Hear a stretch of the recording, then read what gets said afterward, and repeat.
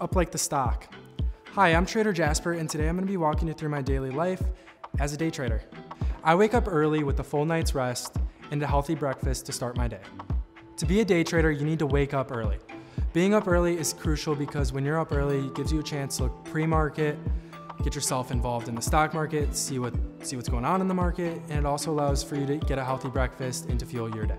After you wake up in the morning, you want to look like a millionaire. You want to dress like $1 million. You want to go put on your nicest button up, your nicest pair of slacks, and your pointiest pair of shoes. After you got your nice button up, your pointy shoes, your nice slacks on, you want to walk over to your computer, open it up. You'll notice that you have a lot of gains, dreaded gains.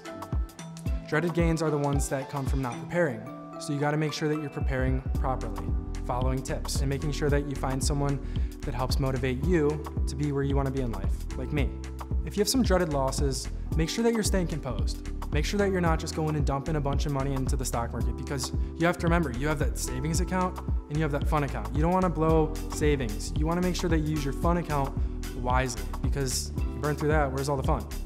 Make sure you have a little bit of fun with the stock market, but professionally. You don't want to put all your eggs in one basket. One last step to becoming a day trader is that you're going to want to subscribe to me on OnlyFans, obviously.